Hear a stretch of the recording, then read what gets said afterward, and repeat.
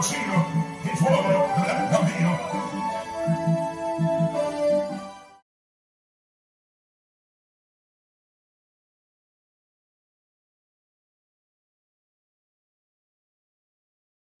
How you talk, man?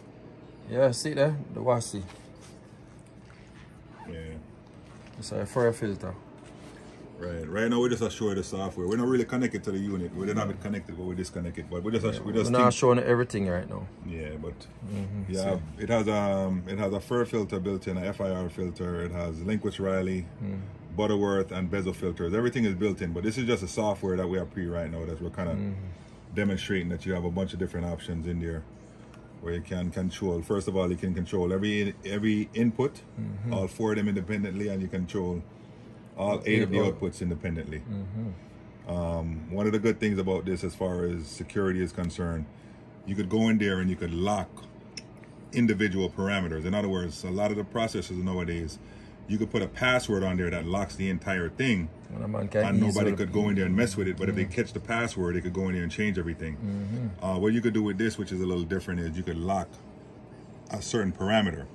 So if you want them to have access to the inputs, but you don't want them to be able to change anything on your output or your limiter or your output filter or your output, like right here where it says output FIR, that's the output fur filter, you can actually independently lock the channels. So that's something that's a little bit different.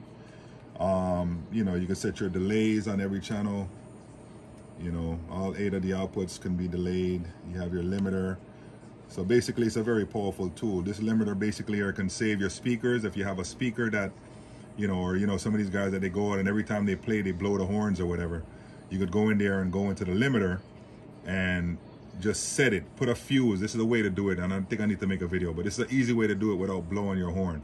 You take a fuse, right, and you put on the horn, you play the box and see when that fuse blows. When that fuse blows, you pull back a little bit, and that's how you could get your limiter point. So once you get to that point, you'll never blow your horns again. You see what I'm saying? So that's an easy way to do it without actually blowing the diaphragm in the horn. Damn, why are you giving them my secret, bro? Yeah. Oh, you know about that? Okay, sorry. I apologize. But, you know, then you have your filter here where you can adjust, you know, all your frequencies, so on and so forth. Yep. You know, which you guys are pretty much used to. You know, so. See? And you could put this filter on all, there's 16 individual parametrics. Look here. A lot of, you know, processors, they may have 4, maybe 8. This has 16. So you could really fine tune your sound and fine tune exactly what you want to do. And this one is different. Everyone else have the high pass on the right. This one will have a high pass on the left. Yeah, and the low pass on the right. Right. So you have a lot of options here. So see, you know, and basically, you know, if you're in a scenario, say you're doing a live band, and this is something that you would have to access via the computer, though. You can't get to this with the actual manual. Yeah. But you have a feedback suppressor that's also built in. So you can enable the feedback suppressor on all 4 input channels. You know, you got gating. These are your gates. And, you know, your input levels. And all of these parameters could be adjusted for every input and every output.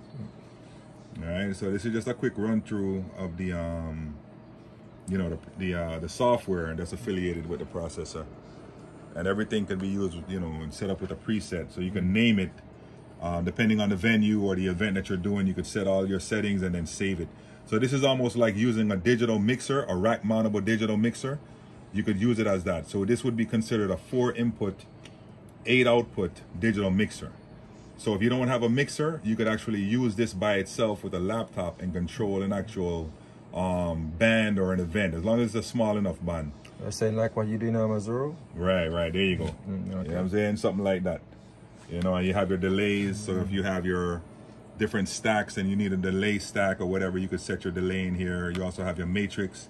So you could take channel input A and B and send it to output number 6, you know, and so on and so forth. For you guys that are familiar with the processors, you know how the matrix works. And then you also have your signal here where you can make your fine adjustments if you need to. There's another nice thing about this processor. You could actually use it as a bench test unit. So you see where it says signal right here, right? You could send a 1000 hertz sine wave to any one of your output channels. So say you have a horn hooked up on output number 3, but you want to make sure all your horns are working. You don't have to play music or anything like that. You could go into your processor and turn on a 1 kilohertz tone as a sine wave. Yeah. And you have options here, like as pink noise, sine wave. That's what I was gonna say. Or white noise. White noise. Not for them used to it as white noise. Right. When I set it in the box on the stage and stuff. Right. So you could do that here and adjust your volume, you know, adjust your gain, you know, and then you could send that to your horns or your tweeters or whatever, you know. Even if you want to do it on your subs, you could change the frequency to like maybe 150 hertz and send it to your subs, and then that way you could kind of like check all of your boxes before you go to your next event. So I just want to do a quick run through of the software that's affiliated with the processor. And as you can see, it is our software. It's right there in the software itself. It says Wasi, so it's our official software. And these, you know, you can see your digital audio, your IP addresses, and so on and so forth. So that goes to what I was saying in a separate video, where you could actually be in Switzerland or wherever you are and log into this unit and control it from there. So that's good for like movie theaters, bars, nightclubs, stuff like that. You don't have to physically go there to do anything. You can link up to it and control it from there.